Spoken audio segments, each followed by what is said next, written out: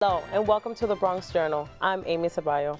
Éric-Dominique Pérez is a Nuyorican actor and poet who talks about the unusual experience of being a redhead Puerto Rican in New York City. In his one-man show, he now tells the world that he is a real Puerto Rican and that looks do not always determine where a person is from. Here to tell us more about his show and his life is Éric-Dominique Pérez. Welcome to the show. Well, hello, Amy. How are you? Hi. What's the one-man show about? Well, the one-man show is about my story, basically. A biopic story of my whole life of being a redheaded Latino and trying to find acceptance in my own community, especially in the Latino community. How did you start? How did I start the show? Yes. Well, it's a funny story. A couple of years ago, at the Puerto Rican Day Parade, it was after the parade, I was walking around with my cousin, who was very light-skinned as I am, too. And we're walking around with the bandanas, the flags, waving the Puerto Rico, huepa, and all that kind of stuff. And we go into a park in Hell's Kitchen called Ramon Aponte Park. As we walk in there was some boys and some girls. They start laughing at us, saying, "Hey, look at these white boys trying to be down, trying to be one of us," and so forth and so forth. And I looked at my cousin, and I was like, they don't know we're really Puerto Ricans? I mean, do we have to shout it out even more? And I answered them back in Spanish, and I said, you know, yo soy puertorriqueño, del pueblo de Patillas. ¿Y ustedes dónde son? They didn't know what to say because they didn't speak Spanish. So then I was like, so who is the Puerto Rican now? So from there, I had that little seed was planted on writing this show. And after 2 years later after that, I met John Leguizamo at the Ola Awards. And I was giving him, you know, a plaque of Lifetime Achievement Award. And I said to him, I have this idea of writing a show about being a redheaded Latino, and you have so much experience on this already. What can you tell me? And he said, man, just let your imagination go free. Let it out there. Just get a pen and start writing. And here I am today. Okay. Did you collect like different anecdotes to get you to where you are right now? Like all the stories that you have and stuff like that? Well, the stories are basically, again, a story of my life from when my parents met in New York, being that my mother is Corsican, French Corsican, and she happened to be living in New York City during the 60s, and my father is Puerto Rican, and how they meet in New York. So the show basically talks a little bit about history of where the gringos come from, how my parents met, how it happened to be that I was the only redheaded Latino in my barrio, and just all the trials and tribulations that I go through, just trying to prove myself over and over and over that I am Latino. As a redheaded Puerto Rican, of course, have you been bullied as a kid in high school? Oh yeah, yeah, many times. I grew up in Parkchester and in Bensonhurst, Brooklyn. So being in Bensonhurst, Brooklyn was mostly Italians. And there I dealt with a lot of bullying because I wasn't Italian, I was Puerto Rican. And at that time, the 70s, it wasn't really accepted to be, you know, that he was something else. Right. You see the movies Bronx Tale and all that kind of stays the same story. So yeah, I got to a lot of fist fights for that. Then when I moved to Puerto Rico, since I was speaking English, now I was el gringuito down there. And the native boys didn't like that too much because I was getting attention from girls. So now it was another way I had to prove myself, and more bullying from that too. So yeah, I've been proving myself a lot. But again, it's all been fun. It's all been fun. And it's just stories that you look back in life and you see, well, I overcame this, I overcame that, you know, and you use it for a show. Is everything you went through in Puerto Rico also part of the show? Oh yeah, definitely, definitely. I talk about how when I went to Puerto Rico, I didn't speak a word of Spanish, and how hard that was to learn to speak Spanish, being bullied by the kids that were talking about you and you didn't know what they were saying. So that was already a lot of bullying right there as it was. But again, like I said, I don't want to make it like a petty story about me, because it's not, it's all fun. So it's kind of like you grab all the crazy stuff that happens in your life and you turn it around and you laugh at them. And I guess the public seems to laugh at it with you too, so they enjoy it too, you know. There's a show called La Gringa that a Puerto Rican actress also does. Is that also has to do with what you do? I haven't seen it personally. I think it's something different. It's more like a dramatic piece. I know they presented at Repertorio Español. Yes. And it's different because, again, mine is more like somewhat stand-up comedy I played 12 different characters. And my show is presented in English, French, and Spanish. And some characters speak French, some others speak Spanish. But I do like a bilingual kind of thing, that I repeat the phrases in English after they have said their words in whatever language it was. So that way the audience could keep ahead, you know, with the play and not get lost because of the language translation and all that kind of stuff. Who are the people that you talk about in the play? Who are the people I talk about?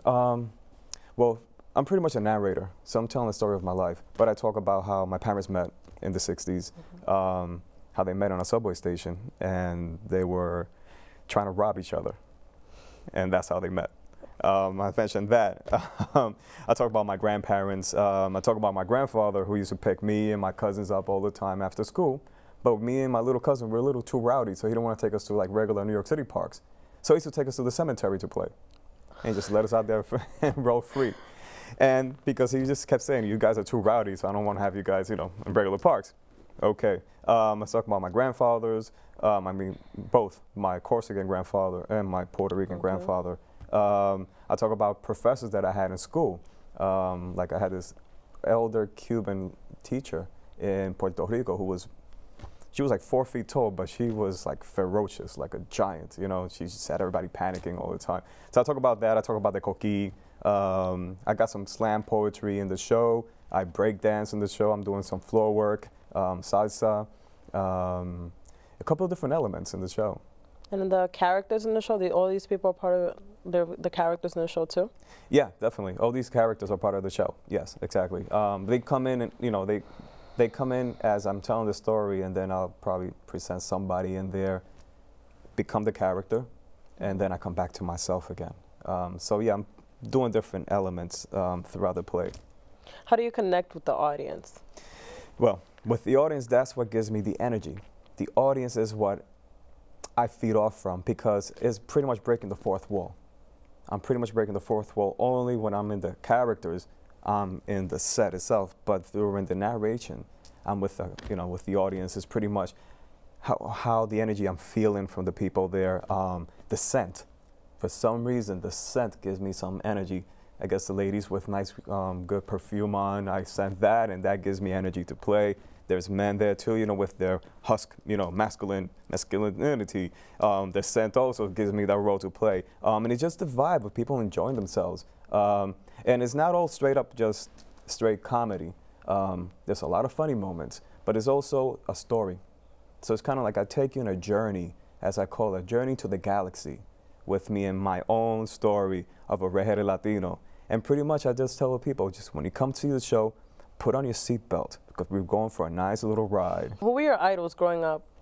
Growing up, oh wow. I have to say a lot of Nuyorican poets and Puerto Rican poets, like Piri Tomás, Julia de Burgos, John Leguizamo has been a big influence in my life. So has Esaya Morales, who's a very good actor. I saw him the first time in La Bamba. And that's when I saw him in a movie, I said to myself, I want to be doing the same thing he's doing. You know, it was just fascinating. And just being Puerto Rican myself. Again, I'm half Corsican and Puerto Rican, but I embrace more to the Puerto Rican side. Just said to me, this is what I want to do. Oh, and the number one of them all, Freddie Prinze. Wow. Freddie Prinze was my idol. I mean, you know, he died. I was still a young kid, but I remember watching like segments of Chico and the Man and just saying, wow, this guy just blew me away. And my parents were really blown away by him. So I had a lot of influence by Freddie Prinze. When are you going to have another show? Well, my next show is coming up at Broadway Comedy Club on June 8th and June 9th at 7 p.m. You can check out the website. They're already posting it up. And I just had the run was for a week at Teatro Latea, which, by the way, El Gringuito was the winner of the 2011 Juan Festival of solo shows. And because of part of that, to do that, how does it feel? Well, it felt great. It felt really good. It felt really good to do that. But El Gringuito then, when it won, was a 30-minute piece. Now it's a 60-minute piece. So when I presented it, it was like pretty much a brand new show. You know, it took me a while to feel the rhythm again of the whole show because it changed a lot. But the audience was very pleased with it. And, you know, that's, again, it's not about me. It's about a gift that I try to give out to the people to feel how they feel. That's at the end of the day what makes me feel good. It's what they say, un don. Yes. Can you give us your contact information? How can people reach you and stuff like that? And then give us a little bit of the poetry that you have. Yeah, sure. Well, you can check out Éric-Dominique on Facebook, and I'll be posting a lot of different things there. You can see it there on Facebook, most of the stuff. And yeah, that's pretty much how I'm going to be posting it there. So I'm also the co-founder of a company called Dead Jibaros Productions. And from our website that it's still under construction, we're going to be putting more information about that too, in the Jibaros Productions website. Can you do a little bit of poetry for us right now?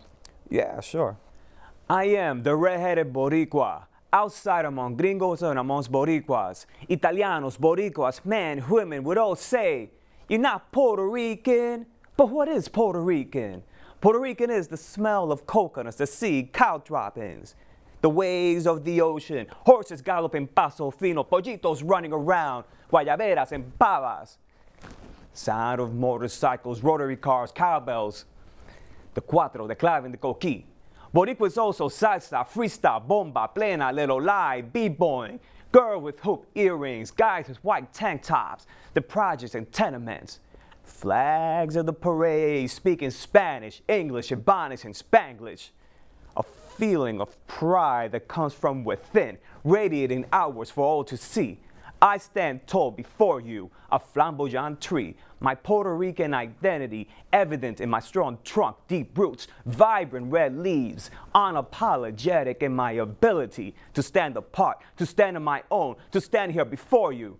Whether I dress like a rockero, a cocolo, househead, hip-hop head, soldier, businessman, college student, I could just take off my clothes and be butt naked and look you in the eyes and tell you that this is Puerto Rican. At the end of the day, when it's all said and done, it doesn't matter where I am or where I'm from. I will always be authentic, the two-sided coin, redhead Puerto Rican with ingredients from both sides of the Atlantic, with a whole lot of love to go around. Ay bendito, el gringuito. That was beautiful. Thank you for coming on the show, and that was very